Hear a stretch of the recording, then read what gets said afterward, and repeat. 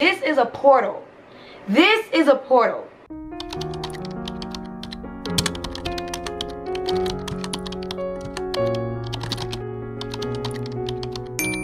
Okay, so let's talk about social media in this generation. Effects of social media on this generation, and we're not necessarily talking about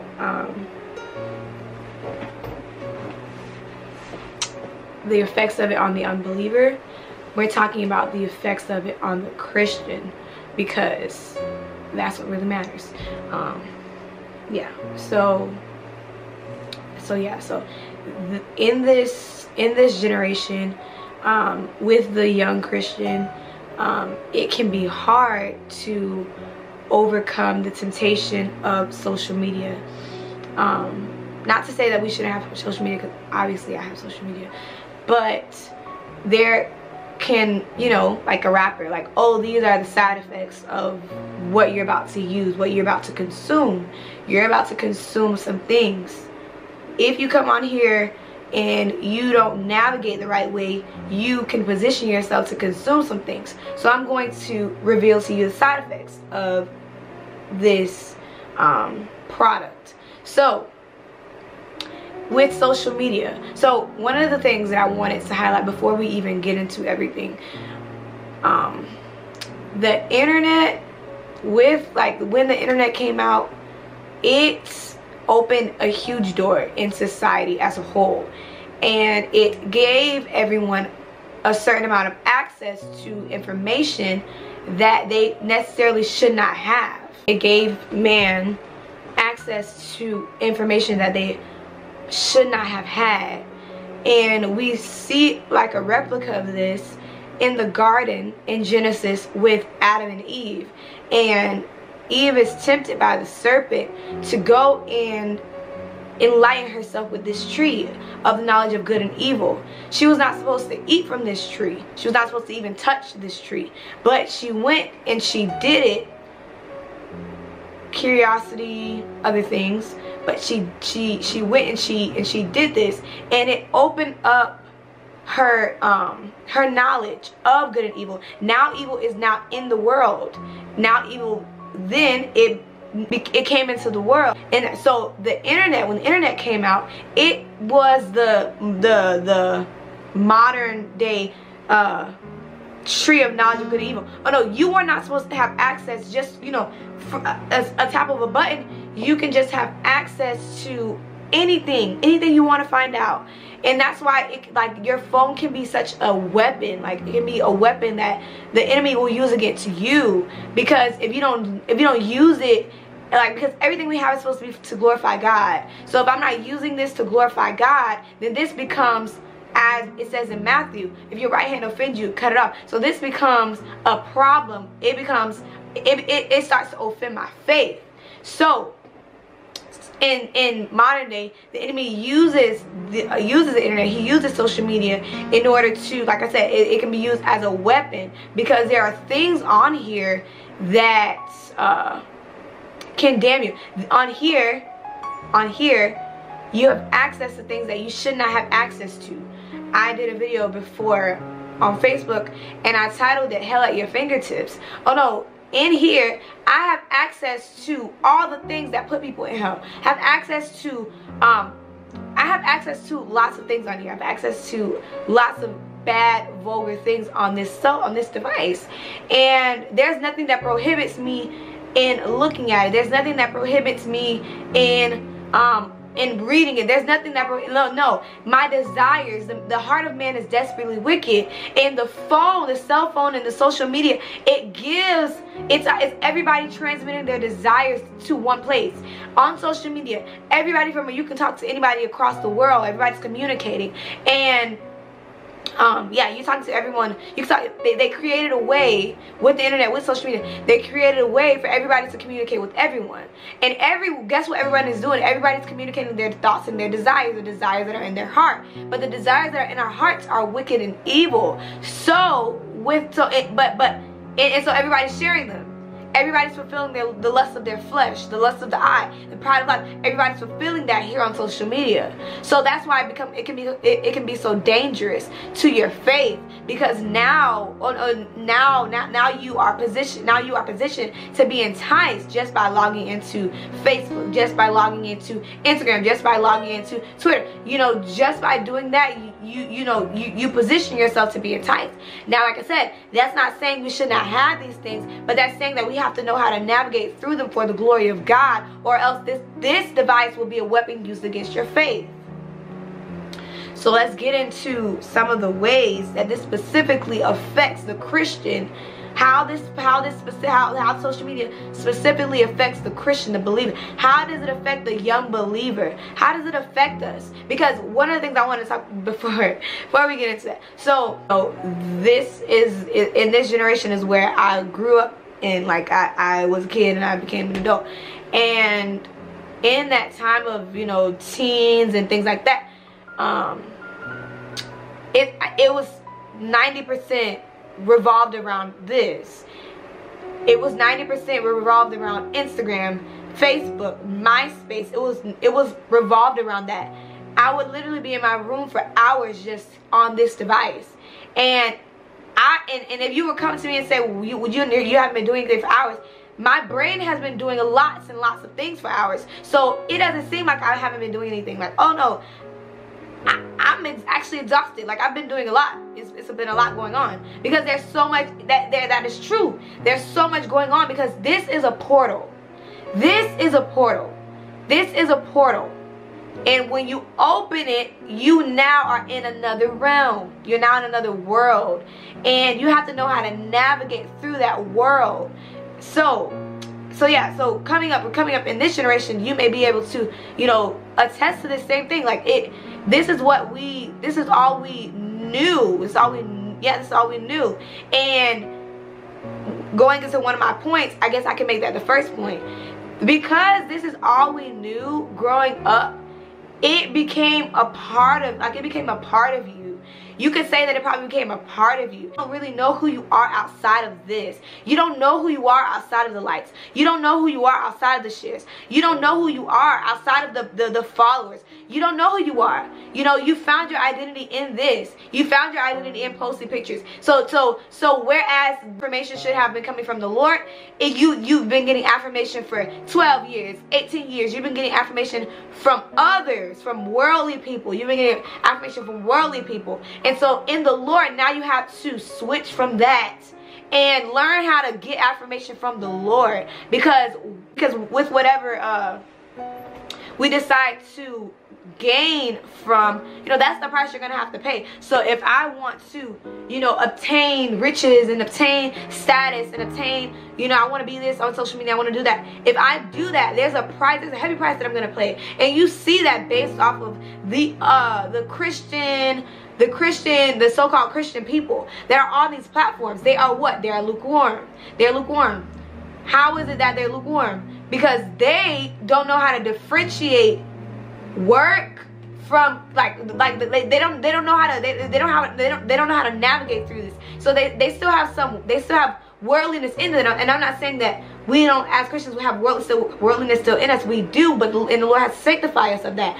But it's different when you are up here. The higher you go, whether that's, you know, like the higher you go as far as influence, then the more you're now held accountable for. So these people now, with this measure of influence, and yet they're lukewarm. It affects you. It affects you, because when you see it on social media, you say, oh, maybe, you know, it gets your brain running, and it brings confusion, which is why you have to be so deep in the Word of God. So as I was saying, so the identity issue, it can be when you come from this, when this is all you've known, when social media is all you've known, then it can it's an identity issue. You don't really know how to operate through this world without it, and that's a problem, because that becomes an idol. That can breach your access to the Lord, because this is what you desire to have. So yeah, this is what you desire to have. This is what you've known to be. Like, this is a part of your person. and we have to learn how to not let that be. So comparison. I don't know about you, but before I was saved, there, like, and it still is this way, but you know, I would be on these platforms, and you know, who gets the most likes, and who, you know, always comparing, oh, this person's picture is like that, they use this filter, they use this edit, you know, from middle school up into high school, from elementary school, like oh, this person used, like, oh, okay. You know, when they first got the when Instagram was like newly and fresh, you know, and they had the filters, like, oh, I want to use this filter. Oh, this person poses like this, I want to pose like that. You know, this person, oh, look at that person's caption, I'm gonna use that caption. But you know, I'm gonna make my picture look better than hers. You know, always the sense of comparison, always competing, always competing. You know, you're prideful, you're always competing. So that is an effect. That is an effect on the Christian, because that is one of the doors in which the enemy will try to use to come through. You know, even among Christians, comparison. Who has the most wisdom? Who has like always competing. Like the Word of God says, they that compare themselves among themselves are not wise. They are foolish, because you operate in this anointing, you operate in this, and you have this gift, you have this gift. No, but it's all one body. But you have to understand how it works. Like every joint must supply. Every joint must supply. So I can't be on here comparing myself, and I especially should not be comparing myself with the worldly. The Word of God is, David talked to the Lord about that. Like I'm sorry, Lord, for thinking that, you know, the wicked were better than me. Like thinking that the wicked life of the unbeliever was better than the life that you gave me. You know, now I understand that you preserve the wicked. Now I understand that you only created the wicked for the day of judgment. Now I understand your ways, God. So that should not be. You should not be on here competing with anyone, because this is work. This is work. You should be on here, and you should be on here glorifying the Lord. Like your page, like all of it should be to glorify, to make Jesus known, to bring people to repentance, because people are dying. Like they may not be dead already, but before a person is physically dead, they are dead in the spirit.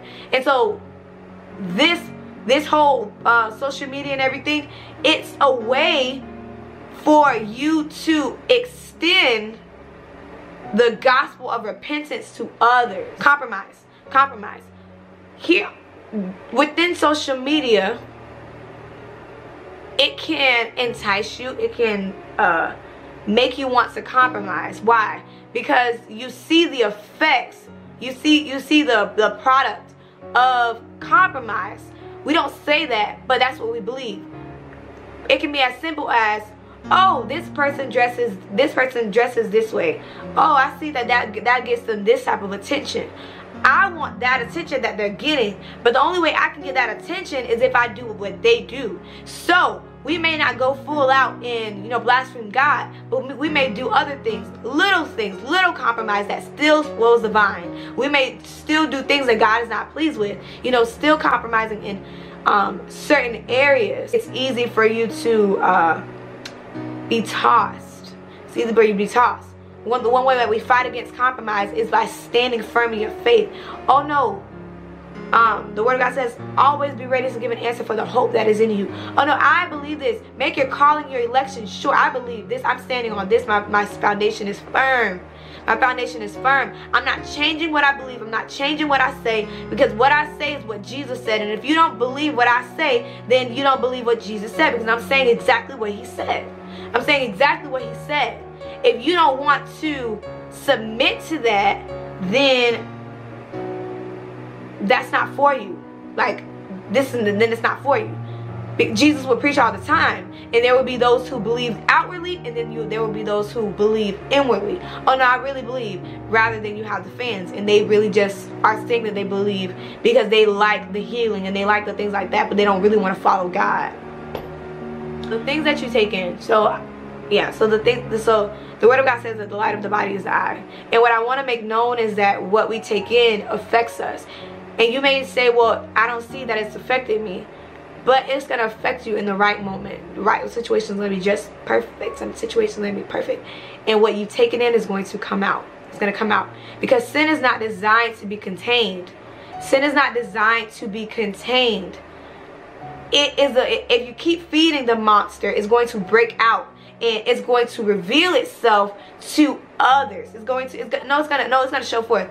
Oh no, that was in you the whole time. But now it's gonna reveal itself. So what we take in affects what we do. It affects our decisions. It affects our perspective. It affects our obedience to God. And so when I take in garbage, when I take in, and what is garbage?